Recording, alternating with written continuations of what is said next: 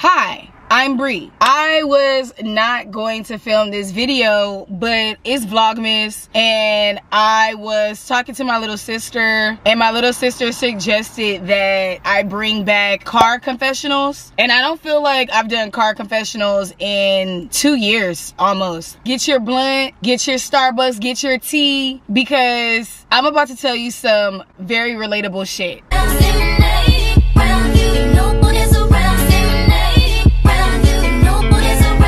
This is a video that needs to be made because I already know what I'm going through is very relatable, and I'm not gonna do myself a disservice of like being in my feelings and like feeling bad about myself when I could come on here and I could talk to my family, you know, my community. And I was thinking about it when I was on my way to Starbucks. I was like, damn, like I kind of hate being a YouTuber because I could feel one way on Monday and then by Wednesday I feel a totally different way. Now I look like a fucking hypocrite. Now I look crazy. You're not a real person. You're fake as fuck. But in real life, I'm just going through the motions of being a 20-something. I'm really just trying to like figure out being an adult, and not just being an adult, but being a woman, and not just being a woman, but being like a black woman. So yesterday I made a video. I wanted to have the conversation with you guys about, you know, the pros and cons of hooking up with somebody on a first date, because I've had good experiences with hooking up with people on a first date, and I've had shitty experiences hooking up with people on a first date. Now, what I'm finna talk to you guys about would be a shitty experience, okay? He really invited me over there, got what he wanted, and then thought that it would be okay to just stop talking to me. I will say this, to be brutally honest, he knew I was mad. He texted me in the morning, and then I took like 7 hours to text him back. So in real life, we could just be having like a petty Olympics. Who gonna text first? Who gonna double text first? It could be that, or it could just be he simply don't give a fuck. And I feel like it's fucking with my ego so bad because I'm not no little ass girl. I really want to get on camera to talk to you guys about how I really hate being a female. There's nothing I can do about it. I can't change it. It is what it is. Like, I'm a girl. I'm always gonna be a girl. I'm gonna die a girl. I'm a woman. And it's crazy because I'm tired of being treated like I'm not a human being. Like, I don't matter. I'm tired of being treated like I'm disposable. You didn't say, let me stop this girl because I've already heard Tara. You know Tara. Then stop. You didn't stop. Listen, you did not stop. I'll do whatever it takes. You did not stop. I was thinking about it when I was coming to Starbucks. I was like, bitch, I am like on the verge of being that lady from A Thin Line Between Love and Hate. I cannot be hurt. It would not be good for me to be hurt. And I think it's because like I'm very, very loving, even with some sneaky link shit. I don't go into the sneaky link situation with ill intentions. I don't link up with somebody or start fucking with somebody and I'm instantly thinking to myself like, oh, I can't wait to replace them with a better option. You know what I'm saying? Like, I don't intentionally put people in competitive positions. I enjoy my time with people, and when that time is up, that time is up. But I'm not finna intentionally play with somebody or make them feel disposable, because that's not how I would want somebody to treat me, and that's not how I'm set up. It's getting to a point, you guys, I'm starting to not believe in love. I don't want to cry. I feel like I am gonna cry. I feel like guys make it impossible for love to exist. This is my experience. I really don't care if somebody gets in the comments and they're like, oh, girls do too. I don't give a fuck. I am a woman. I experience life as a woman, okay? And I don't, and look, I feel like I need to say this too. I experience life as Brianna fucking Lay. I don't experience life as all you other bitches. I don't. I feel like I needed to say that. That's number one. Number two, I have been isolating myself because I'm afraid of getting played. I'm afraid of looking stupid. I do look stupid right now. I feel like I look stupid right now. And in real life, when I texted him yesterday and I didn't get a response, still haven't got a response till this morning, I just took my L. I started, you know, writing about it in my prayer journal, and now I'm sitting here talking to y'all. I'm not finna make a fool out of myself, bitch. I already know what it is. I peep game. You got me, bro. You got the coochie, bro. You won. And you know what else? Anybody that's watching this and, you know, they kind of like, oh, ha, ha, ha, that's what you get for not choosing me. Oh, ha, ha, ha, that's why you getting played because you don't want to be with me. Bitch, it was never going to be you. I tell you that right now.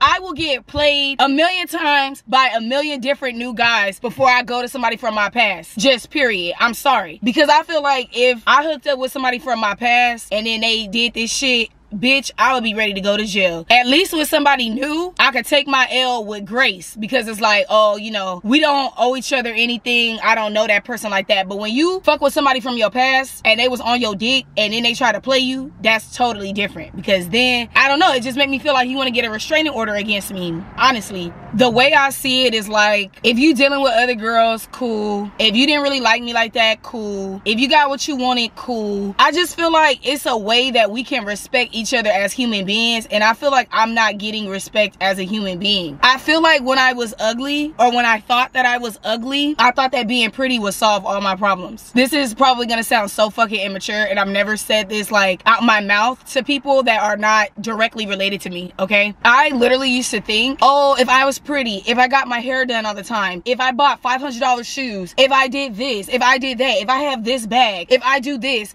guys will like me.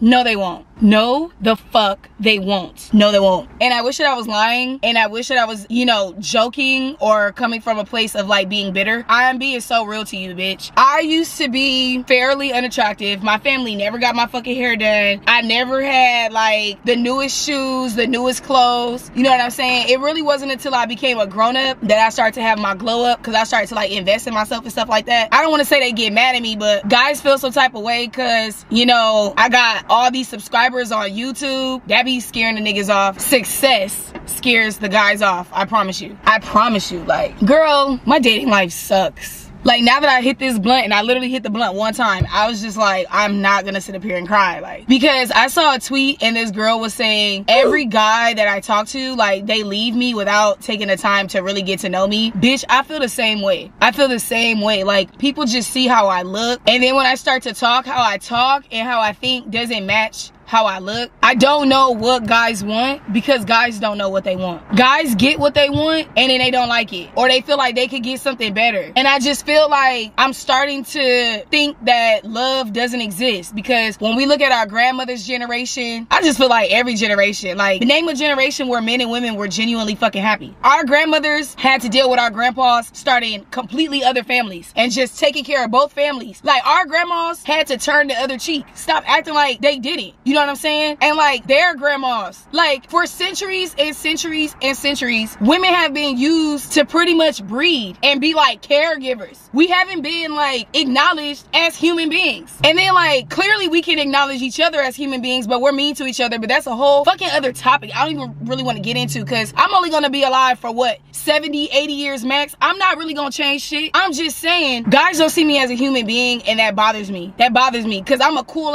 cool as fuck, bro. You ain't gotta do that weird shit with me. You don't. I'm the kind of person, you could tell me I'm cheating, I'm doing this, I'm doing that. I'm not gonna give a fuck, because then I have the option to choose what I want to do. If you telling me you cheating with so, first of all, ain't nobody even gonna tell you straight up that they're cheating unless you already fucked with him. You know what I'm saying? Like, if you already got a history with him and then y'all link up after 6 months and you like, oh, you got a girlfriend, you cheated, then most likely. But if you are in a situation like me where you hooked up with the person one time, he don't owe you that information and you're not gonna get it. It's just fucked up, because I see things from both sides. Like, I see it from the guy's perspective and I see it from a woman's perspective. I'm gonna be real with y'all. I don't want to play mind games. I don't want to be put in competitive positions. If we gonna do the fake boyfriend, fake girlfriend thing, I mean, let's do that. Why do guys have to make everything so complicated, so stressful? Boys only want love if it's torture. They fuck up the vibe. Guys be fucking up the vibe, bro. I'm sorry, they do. If you want to be a sneaky link, I'm cool with that.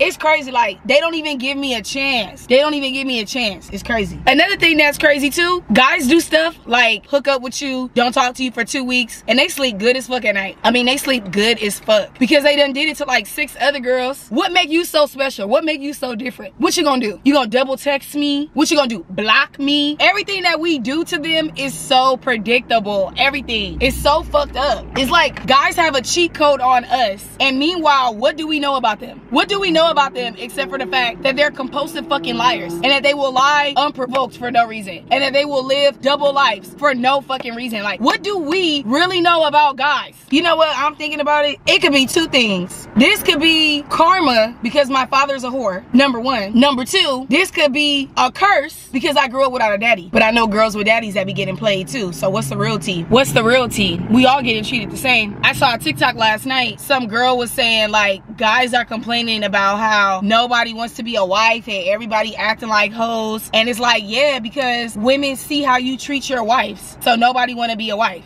Nobody want to be at home, you know, taking care of kids, paying bills, and your man just living his best life. Like, nobody wants to feel like that. You know, I'm sitting here and I'm talking to you guys. I'm like, why am I complaining about this? Because literally nothing's going to change. I feel like the only people that care to change are the women. Like, we go to boot camps. We take classes. Women actually do work. Even pick-me bitches. They do work to get themselves together, to get themselves prepared for a mate, or to at least be a decent kind of mate. And don't get me wrong, I'm a girl. I know some bitches are fucked up. I know some bitches, you know, they only present themselves a certain way so they could trap a guy. I know, I'm a girl. You feel me? I'm not gonna sit up here and act like all of us are so fucking perfect. But I'm talking about myself. I'm not perfect, but I know that I'm a good partner. You feel me? Like, I'm a good partner. And I feel like they not even giving me a chance to get to know me, bruh. I don't even understand why be on that fake shit. I don't even understand that. Like, I don't even understand that. And then that's why guys be on Twitter talking about, oh, all y'all think y'all good women. Bro, you didn't even give me a chance. Actually, shut the fuck up. Shut up right now. Shut up, you punk bitch. You didn't give me the chance. You actually don't know if I'm a good woman or not because you didn't give me the chance. I spent literally 2 years on the internet crying over my ex. I'm just trying to figure out what are the other girls doing that I'm not doing, because these bitches is getting at least fake relationships. I'm down for a fake relationship. No funny shit. Like, no funny shit. Like, if I have a fake relationship, I can focus on my career. I can focus on my bag. I could use other men on the side because you just my favorite. Can a bitch get a favorite? And it's funny too because I'm Christian and I know how God is because I pray to God. I've developed a relationship with God. God is not gonna let me be in something that's fake or something that doesn't serve me or something that's temporary. That's not how God is. And I'm sitting up here and I'm complaining to y'all and I'm like, why?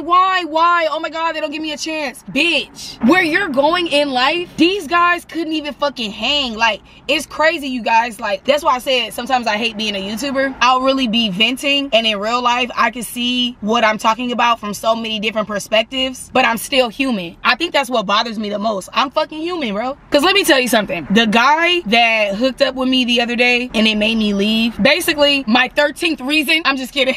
The guy that inspired this video, I went in his bathroom to pee. Bitch, I saw a pink shower cap and a green thong on the door hook. Because you know how like sometimes when you close the door in the bathroom, it's like a hook and you can put your robes there and everything. When I got done washing my hands, I walked up to that shit and I had my glasses on and I moved the pink shower cap because he had braids. And I know boys be wearing bonnets, so I'm giving him the benefit of the doubt. But definitely that was a green thong. And I don't think he wearing thongs. And I remember when I pulled up to his house, I was like, oh, you know, I was at the beach. I kind of want to bathe. Like, I should have went home and took a shower. And I said, let me take a bath. You know, like, let me get in the shower right quick. And he was like, oh, I don't know if you could do that. Like, I don't know if you could bathe at my house. And then I go in the bathroom and I see a fucking green thong. That's what I'm saying. I really don't know why I'm tripping in real life. I really don't know. On a scale of 1 to 10, the D was like a 6. It was to the point I was borderline missing my ex. I was like, yo, like, when am I gonna link with somebody that knows what they're doing? Like, I'm not about to give somebody 100% of the coochie when I'm trying to see what you doing. But it was definitely giving like a 6 out of 10, which is another reason why I've been so conflicted. I think honestly at the end of this video, he didn't kiss my ass, he didn't stroke my ego, and every guy that I add to my roster, especially because I used to be a sugar baby, has to kiss my ass and has to stroke my ego. The thing about me choosing not to be a sugar baby anymore and like actually like start dating, I'm expecting these guys to treat me like my sugar daddies, because it's like I'm choosing to be with you for real. Like, you don't have to pay me. I actually genuinely like you.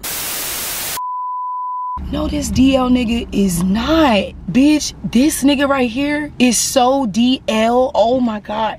I'm going to completely stop what I was talking about and tell you guys what's going on right now. I'm sorry, you guys probably think I have ADHD, but I cannot believe he's doing this. And the girl is not cute. Oh my God. Okay, this guy, I can't even explain it. I know he's DL. I can't even explain it. Just like, I've seen him in the parking lot for at least 10 to 8 minutes by himself. He is bi. Look at how he walked away. First of all, bitch, he is fine as fuck. And you are in jeggings. This bitch cannot be serious. This nigga is like literally an 8 to a 10. He's attractive. This other bitch hair not done and she's in jeggings. That is like a telltale sign that he is DL. I can't believe this shit happened in my face.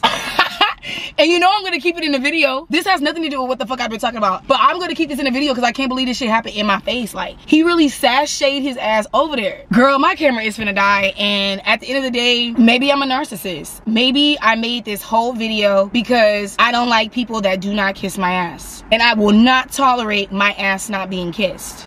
Maybe that's my problem. Maybe I'm a narcissist. You know what? Find out in the next episode of Dragon Ball Z, bitch. If you guys like this video, go ahead and give it a thumbs up. Support your girl. My camera's literally gonna die, so get those fingers moving in the comments below and tell me what you guys feel about this tea. I wanna know. With that being said, I love you guys, man. I can't believe I'm really doing this daily vlog. You know what? Let me go home. I have so many videos I need to edit. I love you. To be honest, I'll probably see you tomorrow anyway, bitch. I'm on a roll. Till next time.